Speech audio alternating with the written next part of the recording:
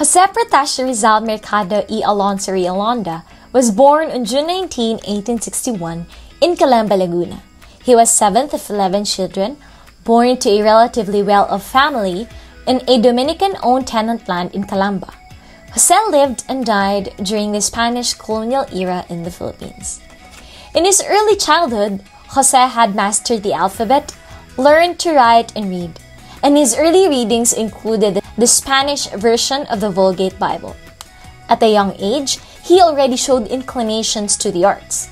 He amazed his family by his pencil drawings, sketches, and moldings of clay. Later in his life, he showed special talent in painting and sculpture, and he also wrote a Tagalog play which was presented in Town Fiesta, and later penned a short play in Spanish which was presented in schools. Let us get to know Jose Rizal's family, childhood, and early education. Don Francisco Mercado was the father of Jose Rizal. He was born on May 11, 1818 in Binyan, Laguna. And of course, he was from a Chinese ancestry because he was the great-grandson of Domingo Lamco, a Chinese immigrant businessman who married a Chinese mestiza. He became a lieutenant governor or a tenente gobernadorcillo of Calamba, Laguna. Of course, Don Francisco was well educated, especially that he was educated at the College of San Jose in Manila and took up Latin and philosophy. While he was there, he met Doña Teodora and they were married on June 28, 1848 and settled in Calamba.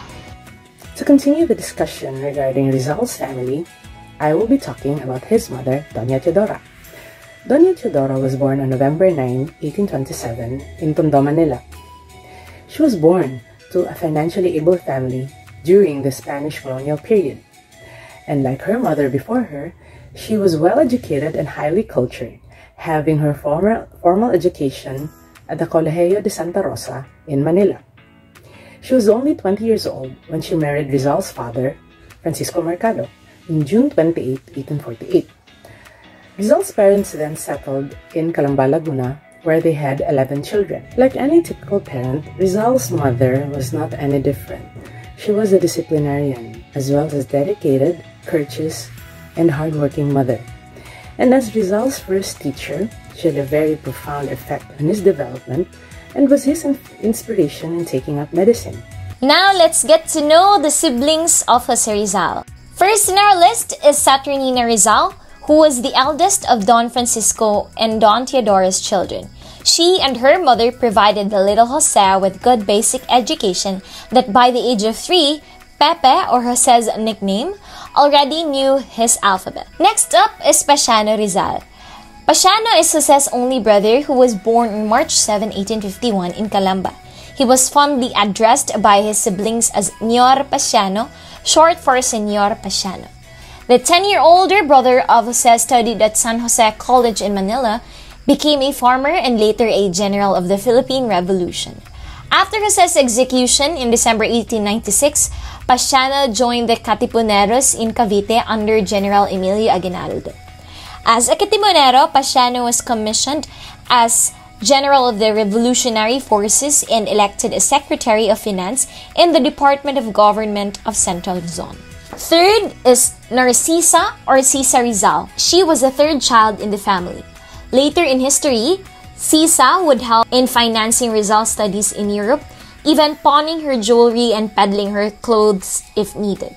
It was said that she could recite from memory almost all of the poems of our national hero. Fourth is Olympia Rizal. Jose loved to tease her, sometimes good-humoredly describing her as his stout sister. Jose's first love, Segunda Katigbak, was Olympia's schoolmate at the La Concordia College. Rizal confided to Olympia about Segunda, and the sister willingly served as the mediator between the two teenage lovers. Fifth is Lucia Rizal. She married Mariano Herbosa of Calamba, Laguna. Charged of inciting the Calamba townsfolk not to pay land rent and causing unrest, the couple was once ordered to be deported along with some Rizal family members. In Jose's article in La Solidaridad titled Una Profanación, he scornfully attacked the friars for declining to bury in sacred ground a good Christian simply because he was the brother-in-law of Rizal. Next is Maria Rizal, who was the sixth child in the family.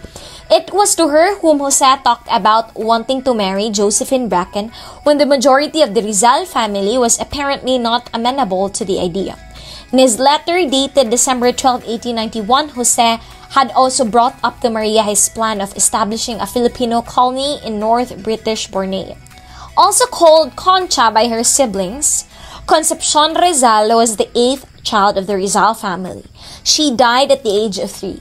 Of his sisters, it was said that the young Pepe loved most little Concha, who was a year younger than he. Jose played games and shared children's stories with her, and from her he felt the beauty of a sisterly love at a young age. Josefa Rizal's nickname is Pangoy. She was the 9th child in the family. She died a spinster. Among Jose's letter to Josefa, the one dated October 26, 1893 was perhaps the most fascinating. Written in English, the letter addressed Josefa as Miss Josephine Rizal. After Jose's martyrdom, the epileptic Josefa joined the Katipunan and was even supposed to have been elected the president of its women's section. She was one of the original 29 women admitted to the Katipunan along with Gregoria de Jesus, wife of Andres Bonifacia.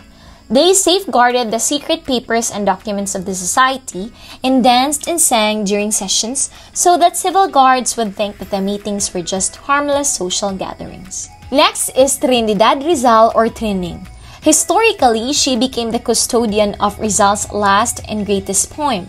Right before Jose's execution, Trining and their mother visited him in the Fort Santiago prison cell.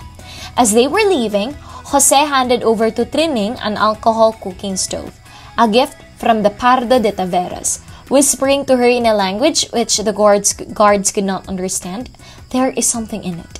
That something was Rizal's elegy now known as Mi Ultimo Adios. Like Josefa, Pasiano, and 2 nieces, Trinidad joined the Katipunan after Jose's death. Also called Choling, Soledad Rizal was the youngest child of the Rizal family. Being a teacher, she was arguably the best educated among Jose's sisters. In his long and meaty letter to Choling, dated June 6, 1890, Jose told her sister that he was proud of her for becoming a teacher. He thus counseled her to become a model of virtues and good qualities, for the one who should teach should be better than the persons who need her learning.